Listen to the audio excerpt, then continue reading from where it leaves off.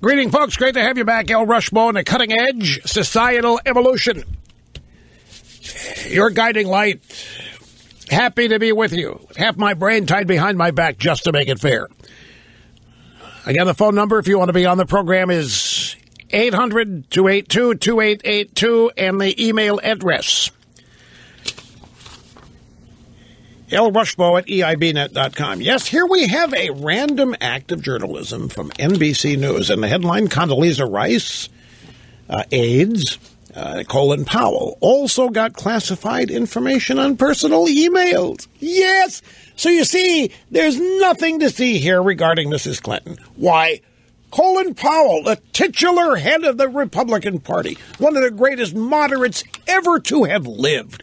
If anybody will ever have a book written about them great moderates in American history, it will be Colin Powell. That book doesn't exist, by the way. You ever seen great moderates in American history? You just haven't seen it. Great line crossers in American history. The great compromisers in American history. You don't see those books, but you will see it about Colin Powell. State Department officials, this is the place where Hillary Clinton used to work, keep in mind. State Department officials have determined that classified information was sent to the personal email accounts of former Secretary of State Colin Powell and the senior staff of former Secretary of State Condoleezza Rice, NBC News has learned. In an interview with NBC News, Colin Powell challenged this, saying nothing that went to his personal account was secret. Condoleezza Rice did not respond initially to an interview request.